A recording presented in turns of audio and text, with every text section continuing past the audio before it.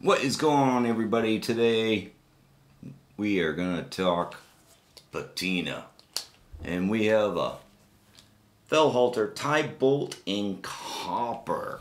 Ooh, that's where the patina part comes in. Alright, so here we go.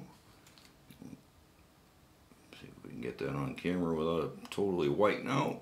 Fellhoelter TiBolt in copper, tumbled in dots. Oh yeah. Ooh, take a look at that. Oh yeah. Very, very coppery. Whew, it's never gonna look this good again. That's the beauty of copper. It will patina like crazy.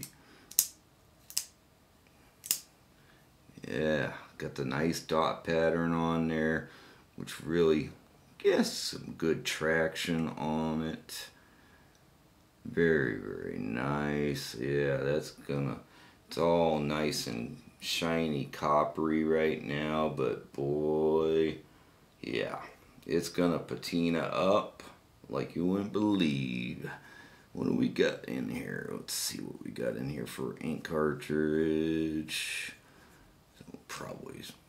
Probably a medium. Yep, medium. Easy Flow 9000 medium.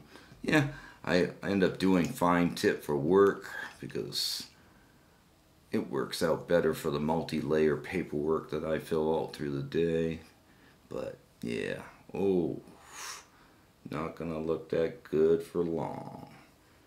So yeah, we'll look forward to it. I don't have too many. I love copper and brass, but I haven't really got into them too much yet on the pen side. So this is going to be the first, I think. Yeah, first copper. I have a couple cheap pens, which I do believe are just in brass, but a couple experimentations of bolt actions that I first started off with. Nothing as nice as this, but oh yeah, that is a very nice looking pen. Like I said, it'll patina up like crazy. So very, very cool. Smells like copper. Everybody always asks me how does copper smell? Isn't it stink and everything else? It's got a scent to it. I don't know if you have super sensitive smell. This copper might bother you more than somebody else. I have allergies, so my smell isn't super good or super sensitive necessarily, but you do smell it. There's no doubt about that. How strong it is, I think that's going to be a big judgment and opinion on that one to whether or not it's going to be something. If you have super sensitive smell, it might bother you. I would definitely try to find someone that has copper of any kind that you can take a look at before you go ahead and drop a couple hundred.